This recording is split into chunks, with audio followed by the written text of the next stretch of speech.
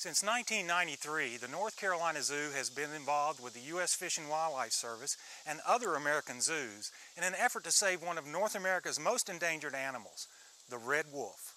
Their numbers reduced by loss of habitat to expanding human populations and hunting by agricultural interests, fewer than 30 red wolves remained in the wild until a fish and wildlife recovery program was launched in the 1970s that included captive breeding in zoos. Now, the only wild red wolves in the world are found in a 5-county area around the Alligator River National Wildlife Refuge in eastern North Carolina. Bud Fazio, team leader for the Red Wolf Recovery Project, tells us how the wolves have been faring in recent years. The population has built high enough in numbers that the red wolves are sustaining themselves.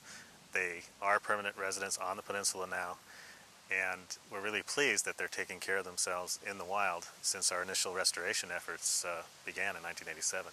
So we have gone from having no red wolves in the wild to a situation where today we have over 100 red wolves in the wild, roughly 120. We're very pleased with that. We know how to control the problem of interbreeding coyotes. We know how to build a red wolf population, and we expect increasing success every year in doing that. An important part of the Red Wolf Recovery Program is our captive breeding effort, where zoos and other institutions cooperate nationwide to conserve the red wolf gene pool. In the field, we have fostered roughly a dozen red wolf pups into the wild during the past 3 years. By educating the public through our red wolf exhibit back at the zoo and supporting the Fish and Wildlife Service program, the zoo is helping bring the red wolf back from the brink of extinction.